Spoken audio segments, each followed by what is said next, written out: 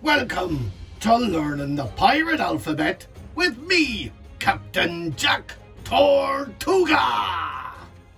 Ahoy, children! So you want to become a pirate, aye? You want to swashbuckle against some of Scallywags and fiercest pirates known to man? You want to navigate the 7 seas?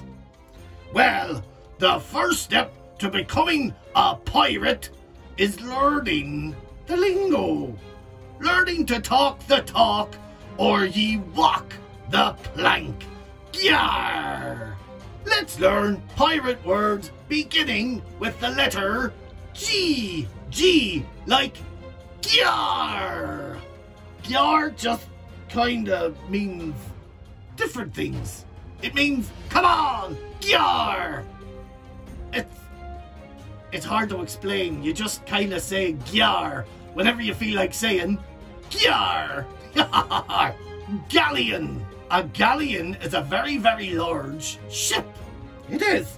It's mainly used by merchants, or sometimes a warship. Yes, very, very big, very big. The next word is gangplank, which is the plank used for walking the plank. The gangplank. GIBBET. GIBBET is like something that you hang baskets and things on. Yes, it's a gibbet or gibbet. And today's final word, kids, is gunpowder. Gunpowder. Yes.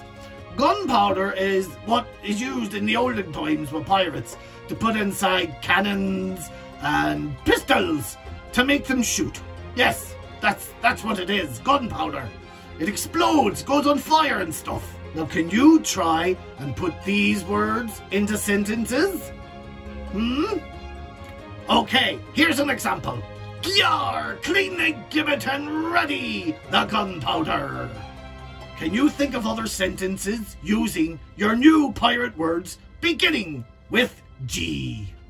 And that's all we have time for today, children. And thank you again for watching Learning the Pirate Alphabet with me, Captain Jack Tortuga. Yarr!